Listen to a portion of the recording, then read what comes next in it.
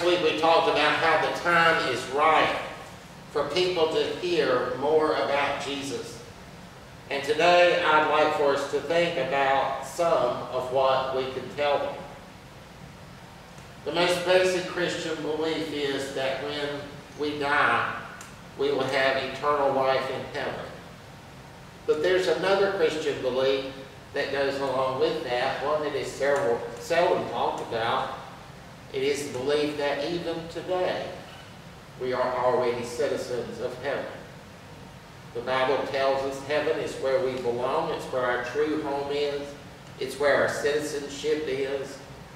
Paul says that we are citizens in heaven and only expatriates here on earth. An expatriate is someone who lives in a foreign country. And so we are here living in a foreign country. So we should see ourselves as foreigners in the world, foreigners on earth. This is not our home.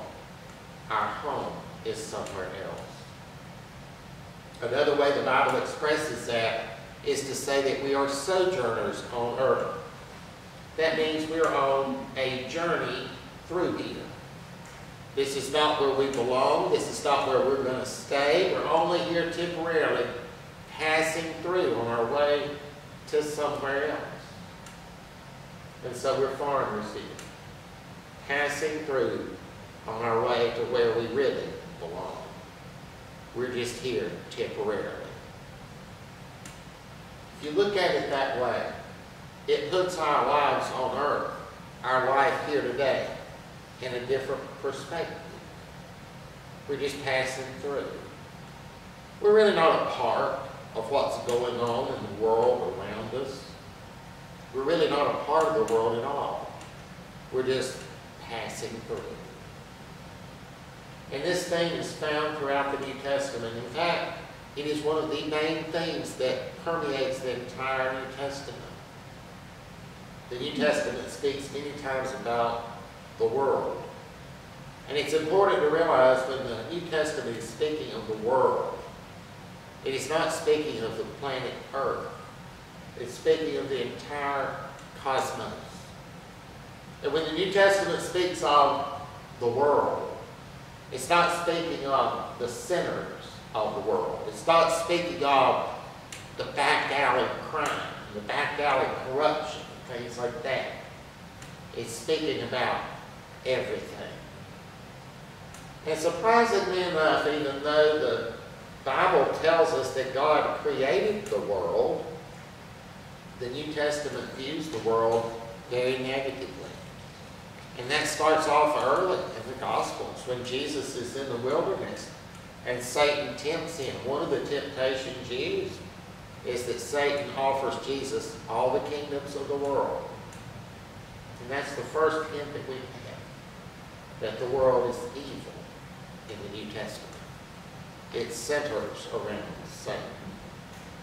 Now that may not be today what a lot of Christians believe, but that's how the New Testament does in fact present it. The book of 1 John says it directly. The whole world, remember that's the whole universe. The universe lies under the sway of the wicked one. In John chapter 12, Jesus said, the prince of the world shall be cast out. He's talking about Satan. The prince of the universe. A prince is a ruler, one who has power. The New Testament views the entire universe. That's the entire universe. It's also all of human society. All of human society. Not just the back alley human society. All of human society lies under the control of the devil. And that's the reason the world is talked about so negatively in the New Testament. That's why Jesus told his disciples, you are not of the world. You are not under the control of Satan. And Jesus said, because of that, they will hate you just like they hate me. This negative view of the world is found in other places. In 1 Corinthians, Paul speaks of the things of the world as being foolish, base. He says the wisdom of the world is foolishness. Again, he's not talking about the wisdom of back alley crime and pornography and all that mess. He's talking about the wisdom of the world is foolish. Paul speaks of the world being condemned. He speaks of the vices of the world. He speaks of the god of this world, that is Satan, as blinding people. He says the world is evil. He criticizes people who love the ways of the world. He advises people not to walk in the ways of the world. He tells people not to be conformed to the world. And like I said, when we hear stuff like this, we think he's talking about the back alley stuff, the drug dealing, the pornography, the child sex molestation rings, and all stuff like that. That's what he's talking about when he's talking about the world. Oh no. He's talking about it all. The wisdom of the world. The ways of the world. Not the back alley stuff. Not the back alley wisdom of sinners, but the wisdom of the world. The book of James says, he who is a friend of the world is an enemy of God. The book of 1 Peter speaks of the corruption of the world, the pollution of the world. The book of 1 John speaks against people who promote false Christian doctrine. And the author says they are not of God, they are of the world. The book of Revelation speaks about how Satan deceives the whole world. The whole world. Not just the evil people, not just the people we don't like and the people we don't agree with, but Satan deceives the whole world. And these are just a few examples. This theme runs throughout the New Testament. The entire world, the entire universe, all of human society is seen as being under the control of Satan. And Christians are told to separate themselves. And that is the true meaning of the word church that we find in the Bible. The church doesn't refer to a building or organization or where you go on Sunday. The church literally is a word that means those who are called out. Called out to separate themselves from the world. We are called to separate ourselves from the world, from the ways of the world. In the parable of the sower, remember where the sower goes out and sows the seeds. Some of them get picked up by the birds. Some of them come up but they're on rocky ground and they don't last long. And some of them come up and get choked out by the weeds. Jesus describes the weeds as the cares of the world. And so throughout the New Testament, the world is seen negatively. It's essential to realize that nowhere in the New Testament does it ever tell us that the world is going to change. Nowhere does it picture the world turning from Satan to God. Nowhere does it say that Christians can go out and work and turn the world around and make it better. Nowhere does it say that Christians are going to go out and change society. It never even mentions changing society.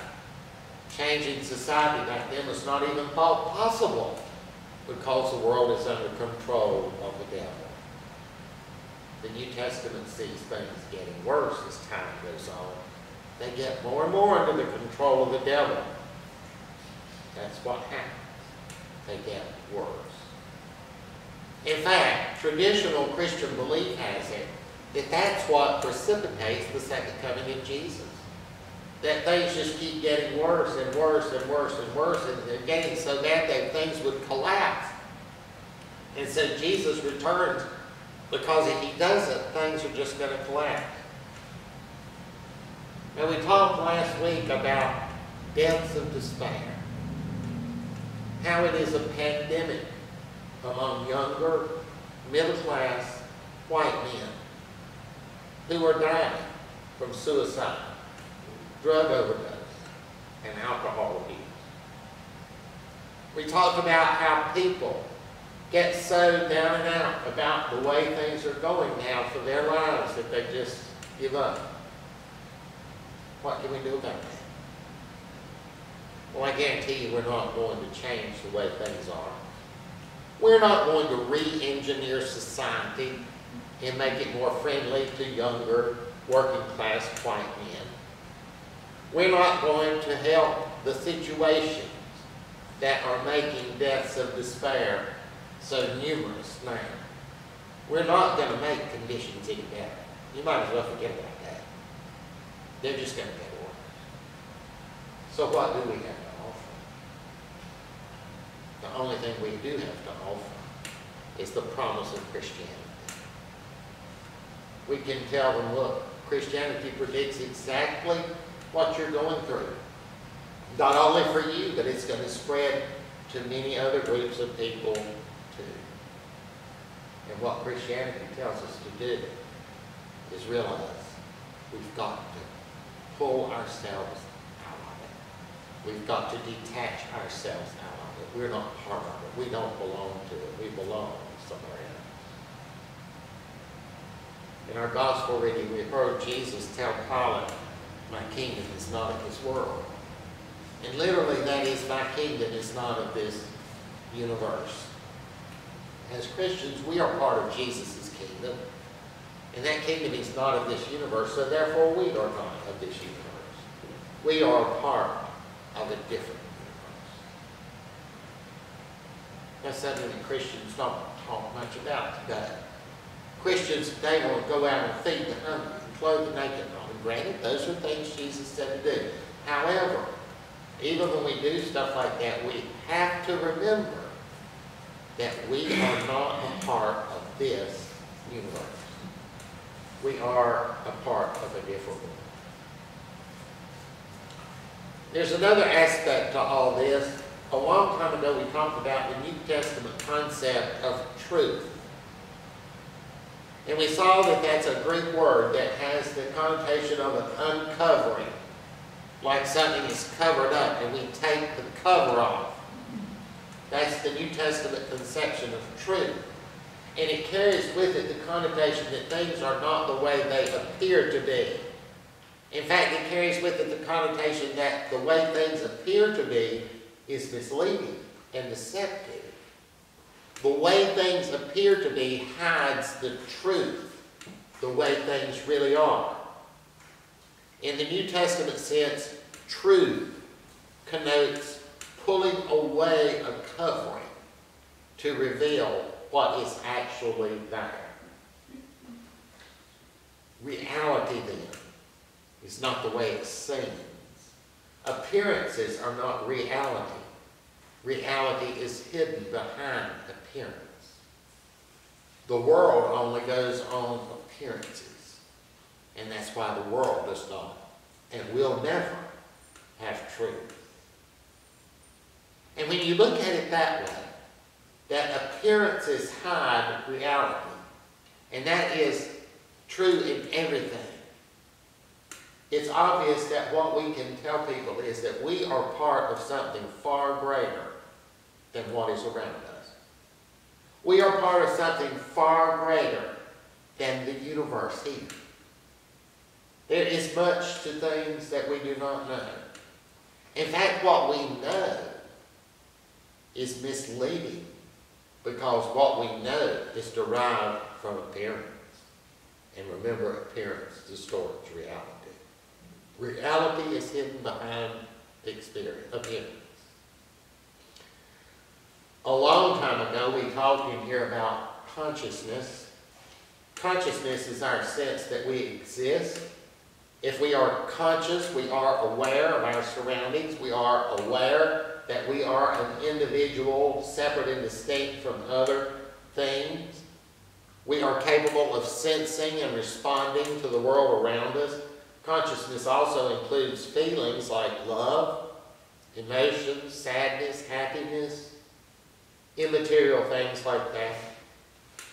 Scientists do not know what creates consciousness. They do not know how to even define consciousness. They do not understand how it works.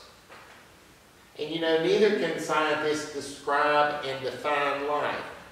They can recognize certain life processes going on in an organism and say that organism is alive because it has these processes going on. But they do not know what sparks and sustains those life processes. They can mix all the ingredients of life into a container, but yet life will not emerge. And so they do not really know what life is. Now add to that, back years ago when we talked about consciousness, we talked about the possibility, just the possibility, that all of we think of as reality, including the physical world and our own human bodies, is a projection of our consciousness. We talked about the idea that consciousness is really what life is. And then from there springs the projection of reality. And we talked about the possibility that what we see around us is a projection of our consciousness, a construct inside our minds. That our consciousness is not only independent of the physical universe, our consciousness made the physical universe as a construct. Now back then, when I talked about that, it may seem like that I was going way out in the field somewhere and talking about some weirdo thing that doesn't matter. But what I was trying to do with that is illustrate the Christian idea that true reality is not found in appearances. True reality is not found in what we see around us. What we see around us is a distortion of true reality. That means that the world around us, including our own physical bodies, is a distortion of true reality. And maybe that's the reason Christianity tells us not to get attached to the world. It tells us that we're not part of the world. Maybe what we see is a distortion. Maybe we are just sojourners here in this virtual reality experience of life. See, there's got to be a sense of wonder in the way we look at life. When I was a kid, one of the favorite things I liked to do at the beach was to go out on the beach at night. And it would be dark out there on the beach. That was before the beach was like the Las Vegas Strip. You know, that was back when it was actually dark at the beach at night. Go out on the beach at night and I'd stand there and I'd look over the ocean. And you know, you'd see the waves. At night you couldn't really see anything but the white caps that start breaking clean. You'd hear the noise and you could see it was just going as far as you could see. And maybe the moon would be out a little bit and you could see it rippling on the water. And I'd stand there on the beach at night. I love to do that and just look out over there. I wondered what in the world is on the other side of that. It was such a vast expanse of dark ocean. It was so mysterious. What's over there? And I could just stand there and just look out over that beach. And I remember the first time when I actually crossed that ocean. The first time I went to Europe and I landed, and I thought, this is what's over here. And it was really more wonderful than I ever imagined it would be over there. Now, you know, maybe today we need to transmit to people that in our lives today, we need to have more of an attitude like we're standing on the beach at night, looking over there and wondering what's beyond. Wondering what's on the other side. We have this big, vast expanse of water in front of us, and we have a sense of wonder, like a child standing there wondering what's on the other side of that water. It's a mystery. And maybe we need to recover a sense of wonder and mystery about what true reality really is. And so maybe the message that we have that we can give to people caught in despair, we need to say, look at life as standing on the beach at night and We've got to help people regain that sense of mystery and that sense of wonder at what lies beyond. We've got to help them take their lives off of just looking down all the time and look out over there and wonder what lies beyond. Because you see, one day we're going to go what lies beyond. And we need to have a sense of wonder and mystery about that. There's a big disagreement between ancient people and modern people. Ancient people say there is much more to things than we can see.